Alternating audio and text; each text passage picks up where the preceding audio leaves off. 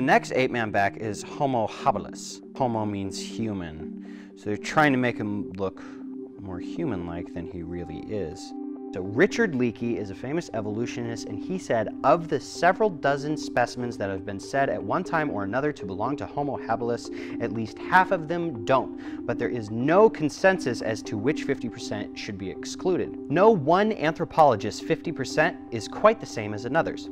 So they can't even really classify which fossils are supposed to go into which category. In fact, some scientists are fighting to have Homo habilis reclassified as Australopithecus. Which one? Australopithecus is Lucy. Oh yeah, I've heard of her.